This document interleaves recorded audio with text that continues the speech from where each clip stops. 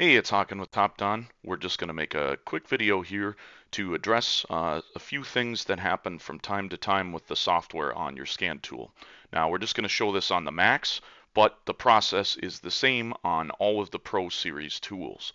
So, if you run into an issue with your scan tool where something anomalous is happening, right? Try to scan a vehicle and maybe it's not talking to any modules, or maybe it's not pulling the VIN correctly, or anything that seems like it's malfunctioning. What we want to do is two things. Well, technically three, but we'll get there, right? So the first thing you want to do is you want to submit feedback. You always want to report any errors you have with the tool right away so the engineers can do something about this. So we're going to click on the feedback. Now we'll rewind back so you can see that. Feedback is right here at the bottom. You'll see that same icon on all of the tools. There's a feedback option. So we'll click on feedback. It's going to say, hey, we have the logs stored for the last 20 vehicles. You're going to select the brand of the vehicle you had the error with. Then you're going to select the type of feedback problem you want to submit. And you can select your log file by clicking on Choose File in the top right here. So basically then we're going to say what kind of an error we had, whether it was a special function that didn't work, we couldn't access a system, or others if it's something generic we want to report, right? So we're going to put in all the information here with regards to what the problem was. And we'll speed through this real quick here just so you can see. So the error we reported was software would not ID the vehicle correctly. So we could classify this as any number of the different bubbles on the top, but I just use others. You're going to put in your email address, and then you're going to hit upload log down at the bottom. And that's really all there is to it.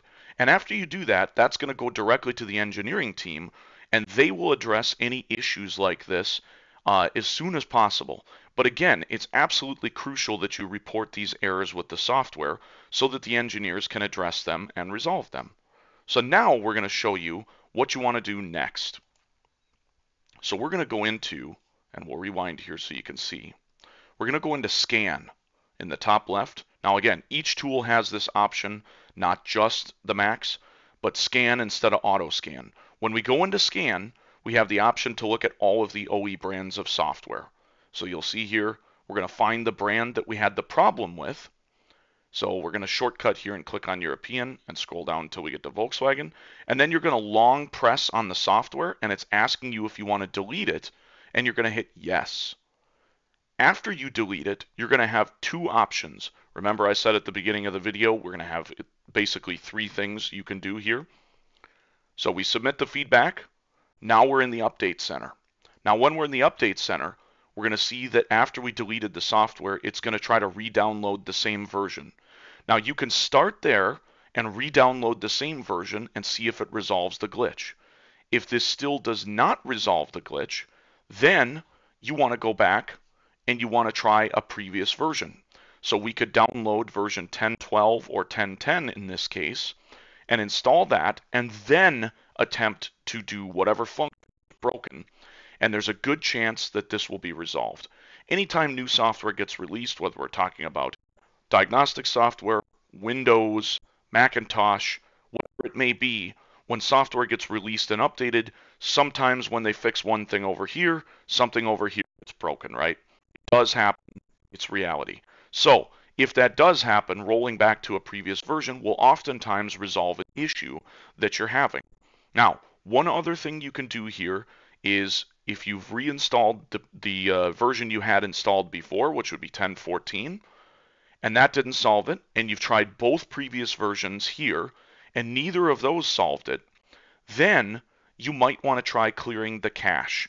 Now, we're not going to show that in this video because that varies from different tool to different tool.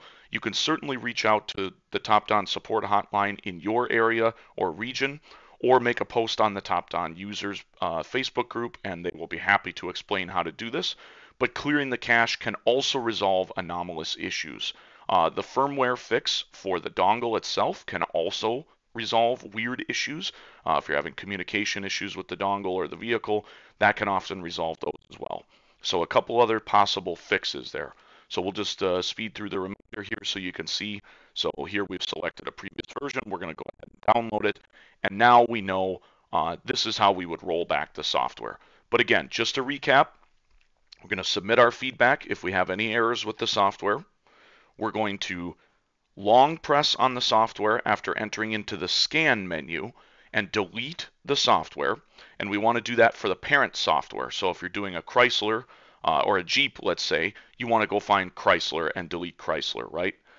Make sure it deletes Chrysler. Then you should see Jeep, Dodge, Chrysler. All of those should disappear from your menu. Once you delete that, then you want to go back into the Update Center, and we want to check for updates again. And after we do that, we'll have two options, right? We can either reinstall the version of software we were just using, which would be the latest update, or we can try rolling it back one or two versions in subsequent order. So we could reinstall the previous version, and if that still doesn't solve it, then we could roll it back two versions and then try it again and see if that solves it. If either of those work, awesome. If they don't, make sure you have sent that feedback report so the engineers can get that fixed.